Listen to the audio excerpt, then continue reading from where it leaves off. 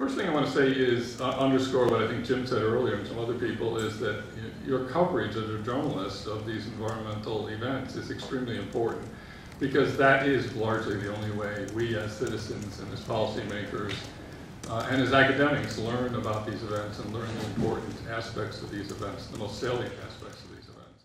Every disaster is different.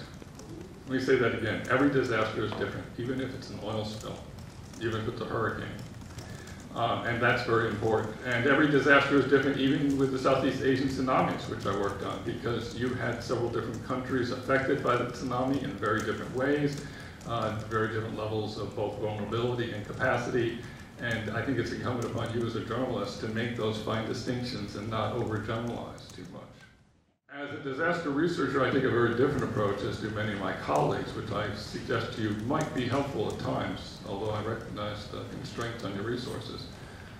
We look at disasters as a continuum. We look at pre-disaster events, the initiating event itself, the recovery period, which is not really a recovery period, but it's listed that as in the media and by politicians, which we might be said to be in that phase right now, because we're talking about remediation and dredging. And then we look at the long-term continuum. Now, the long-term continuum for Exxon Valdez, to give you an example, is at least 20 years. So, these stories don't go away. They just move off the front page and they get forgotten. And unfortunately, the consequences for both the environment and human communities are long-lasting, and we need to pay attention to them. And one of the things you can do as a journalist is really try to go back again and again and see what the long-term effects may be. Regardless of whether these are natural or unnatural disasters, and to be honest with you, the terminology now in disaster research in all disciplines is all disasters are unnatural, because whether they were initiated by something seemingly simple as a hurricane or they're initiated by negligence or human error, the way human organizations and politics comes into play that affects the outcome is very important. In fact, here's something you should pay attention to.